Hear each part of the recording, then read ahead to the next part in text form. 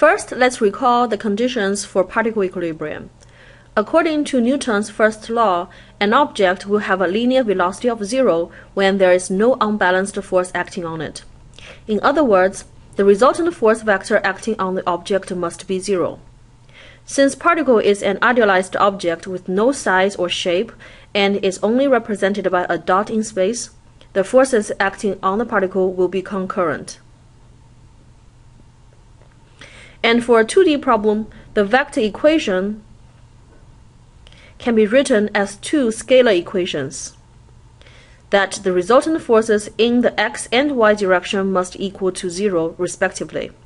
And for a 3D problem, the vector equation becomes three scalar equations, that the resultant forces in the x, y, and z direction must all be 0. Therefore, for a 2D problem based on one free body diagram, we can write two scalar equations and then solve for two unknowns. For a 3D problem based on one free body diagram, we can write three scalar equations and that will enable us to solve for three unknowns.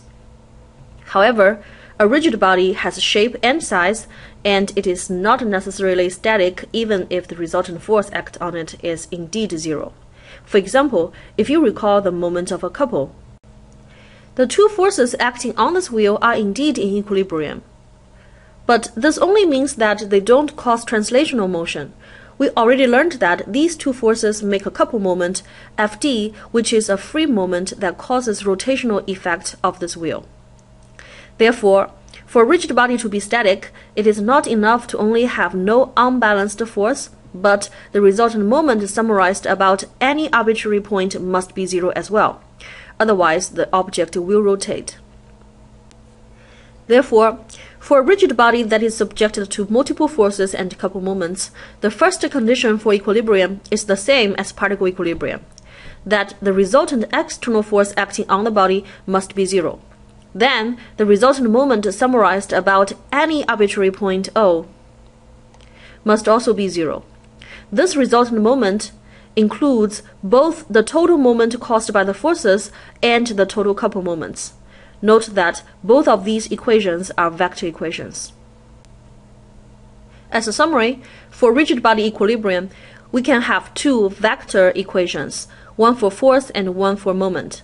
For a 2D problem based on one free body diagram, we can write a maximum of three independent scalar equations and then solve for three unknowns. Note that generally, we will write two force equations along x and y directions and one moment equation about an arbitrary point in the 2D plane.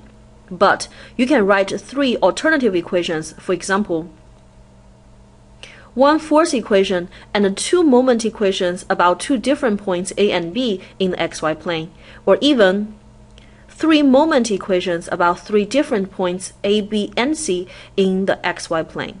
Depending on the specific problem you have, you choose what equations are the most convenient and helpful to write. However, please remember, for one 2D free body diagram, you can only have a maximum of three independent equations. If you write more, the excess equations can be derived from the others and therefore would not help you solve for more unknowns.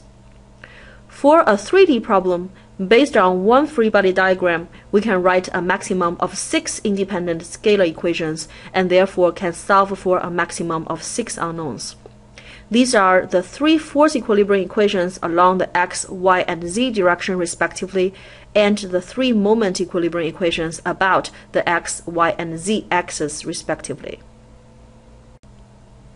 Here are two examples of rigid body equilibrium problems we might find. Normally, the applied loadings are known, and we will need to use the equilibrium equations to find the unknown support reactions. Don't forget, the support reactions are also external force or moment acting on the body.